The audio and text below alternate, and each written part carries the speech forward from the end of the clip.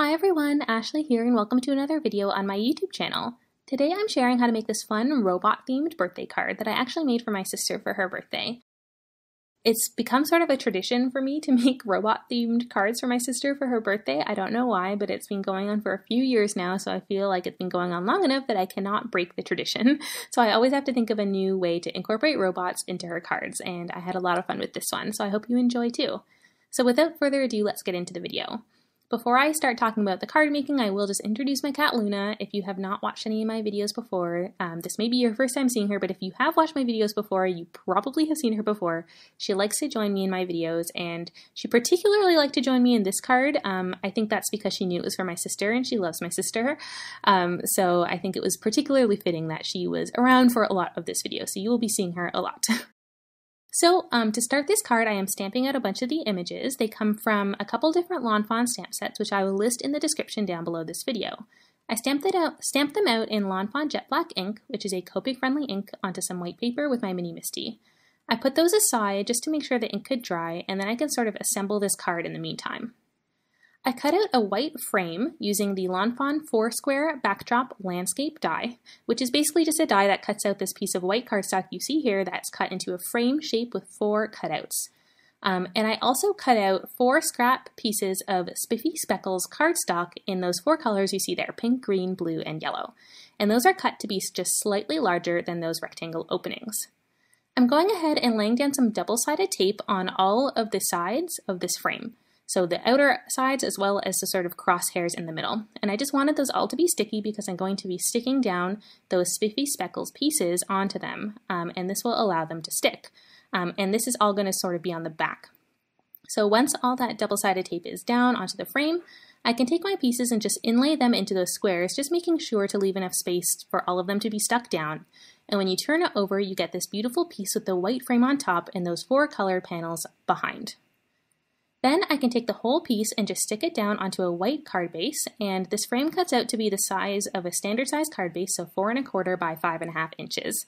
And I can just stick that down, hold it down until it's fully glued. Now I took Finley's ABCs and used them to cut out the words beep, boop, which I thought was very appropriate for robots, out of both white and holographic cardstock. And I'm just gluing each letter in holographic onto the same letter in white with a little bit of an offset, so it kind of gives it a little bit of a white shadow behind that holographic. Just adding some liquid glue behind each of the letters and gluing them down and holding them until they're stuck. This holographic paper, by the way, is also from Lawn Fawn, and it's got this beautiful square pattern in it that I thought was just perfect for sort of a robot computer theme because it kind of looks like a computer chip to me. It's so beautiful, and I will sort of turn it in the light near the end of the video so you can see the full effect. Okay, so now that all of that is sort of assembled and ready to go, it's time to come back to these images and color them in, and I'm using my Copic markers for this. Like I mentioned, I used Copic-friendly ink. I used Lawn Fawn Jet Black ink to stamp these out, and I stamped them onto Copic-friendly paper.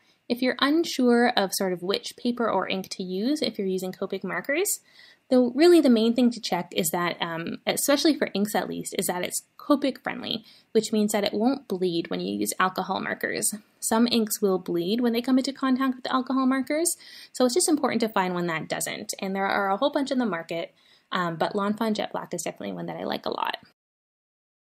The paper is a little bit easier. You really just have to find a paper that kind of works well for you and blends the markers well.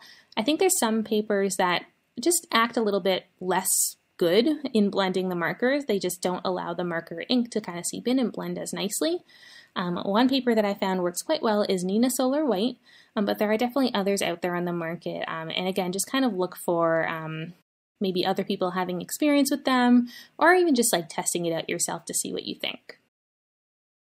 So for the robots, I just colored them all in with the same cool gray colors, and I just decided to keep them all the same because there's going to be a lot of colors happening on this card. There's already a lot of colors in the background, and each of these elements is going to be a fun color, so I decided to just keep the robots sort of the same, uniform, so that they're not also adding an extra kind of distracting element of variety into the card. There's already enough going on here, so the robots can kind of be uniform, and that's fine. For the rest of the elements, I'm using sort of the same color palette that I introduced with the Spiffy Speckles paper, and kind of just trying to keep all of them within that same color family. So for the balloons, I colored them with blue and yellow, and then I colored a few of the other little things with blue and yellow as well. And now I'm coloring the cake green, and I'll also bring in sort of a light pink for some of the elements too. And I just kind of, there's already enough colors happening, so I didn't want to add any more than I needed to, and I think that this worked out really nicely. As I go through, I am sort of just coloring in all the elements that need that color at once. So like I colored in a present, a hat, and a balloon with blue all at once so that I didn't have to like close the marker and open it again. I can be a little bit lazy that way, but it is a good way to sort of speed up your coloring so that you're not constantly opening and closing markers for every little piece, especially when you have a lot of images like this with a lot of really tiny elements that all need different colors. I find something that kind of speeds it up is to just pick out the elements you want for that one color and color them all in at once. So you can just keep your blue markers out, color everything that needs them, and then put them away and move on to the next color. For the cakes, I decided I want them to be chocolate cakes. That's my favorite flavor, and I think my sister likes it too. So I colored those in with brown, and then again I can come back in with those same colors from the color palette I decided on and color in the tops to make it look like they've got different colors of icing. Just finishing off some of these party elements. If you wanted to see exactly which sets all of these elements and images come from, just check out the description down below this video. I list all of the names of all the stamp sets that I use in every single video that I do, so you can always check it out and see where those images come from if you're curious and if you want to kind of make this at home yourself. Okay, so I'm just finishing off coloring this cute little bird popping out of the box, and then all of the images are colored. Off camera, I went ahead and cut them out so that they're ready to adhere to the card, and now really all that's left to do is to assemble this card together and glue everything down. Off camera, I also stamped out the sentiment, which comes from the same stamp set as the robots, and it says "Gear up for a happy birthday," and I stamped it out in gray ink. Cut it down into little strips and glued it right down onto the top of the card right in the center.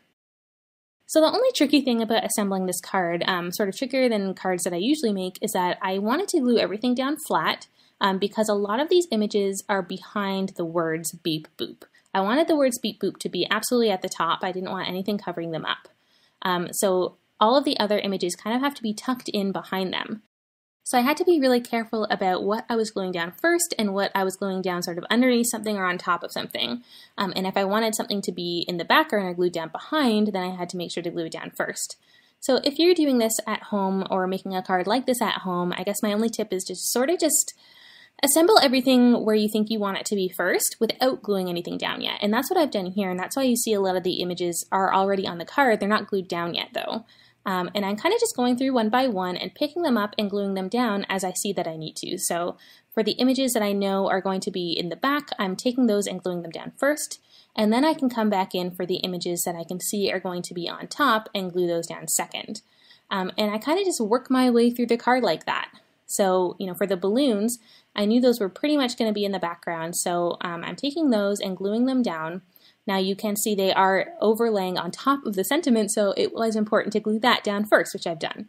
So it's really kind of just about identifying what needs to be glued down first, what needs to be glued down second, and making sure that everything goes in the right order so that you're not gluing down things that you then want other things to go behind, because then of course you can't glue something behind it if it's already glued down.